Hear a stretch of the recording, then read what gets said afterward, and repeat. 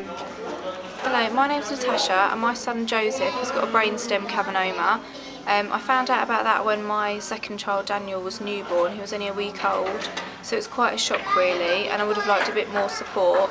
The doctors told us that Joe had the brainstem cavernoma and they weren't really sure what would happen in the future, so it's very frightening because he had a big stroke and he couldn't move properly, and it was just really frightening for everybody and all the family really.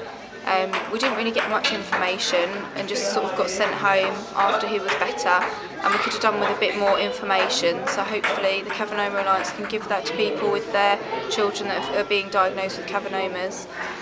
There's lots of people that can help you, and you can go to your local authority and ask them who to get a wheelchair from, and also ask your doctor to look into it for you, and there's other people, you're not alone, although at the time it does seem like it.